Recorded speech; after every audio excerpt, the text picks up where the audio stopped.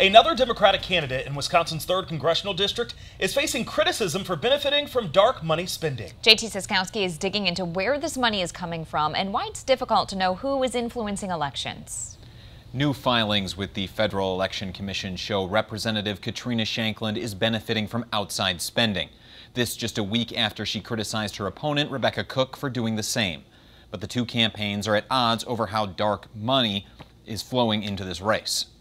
Dark money is a campaign contribution that cannot be traced to its source.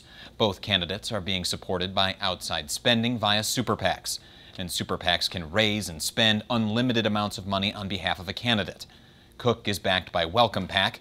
The organization tends to back conservative Democrats, while Shankland's support comes from Leaders We Deserve, which supports young progressives.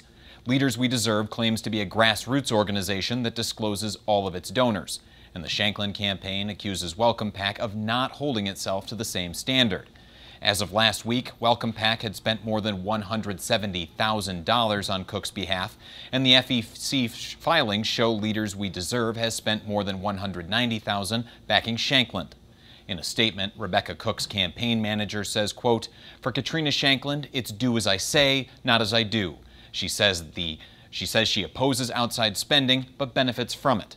In response, the Shankland campaign says, quote, "It's true, as Cook notes, that Katrina has continually decried the influence of dark money special interest groups on our democracy.